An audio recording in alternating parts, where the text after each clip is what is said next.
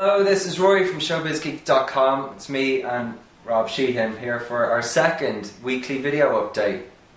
Yeah, they're not so much weekly, are they? We spaced it out a little. They've happened in 2 different weeks, you know. Yeah, we got that bit. Yeah. We're here because we just watched Patrick Stewart's Quadruple Take challenge online.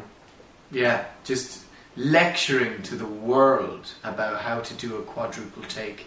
He thinks he has the monopoly on quadruple take, but you do not, Patrick Stewart. You're not even very good at it. Yeah, so in fact, it was very clumsy, and you lost count halfway through. So you know what a double take is? You go like this. Mm-hmm. So then a triple take would be a triple take. You do a triple take. Okay. But the quadruple take, he did like this. His head nearly came off his shoulders. Okay, you do for everyone. Patrick was saying you can't do a naturalistic looking quadruple take, whereas I think... And I think as well, he was saying it was naturalistic, but we think he was being sarcastic. Well, we've just got it down, because we're better actors than Patrick Stewart. We are both much better than Patrick Stewart. Obviously. Okay, so quadruple take, right, here we go. This is my version. Ready? Okay. That was good. I didn't even see. I was too busy looking out there.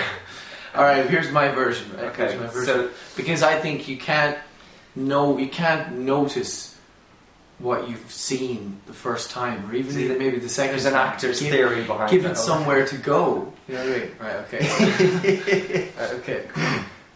You watching, Patrick? Oh. Did you do 5 there? You know, I think Patrick might have been right. I think you can't do 4. You have to do 5. I'll show you again. Okay, wait. You do 4. Okay, you do 4.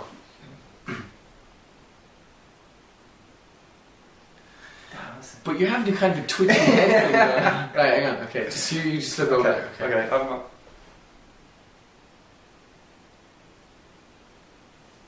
That's it. High 5. That's how you do it, Patrick Stewart. Yeah, learn from this, Patrick. Learn. And check out another weekly update on showbizgeek.com sometime next year. Thank you, Rob.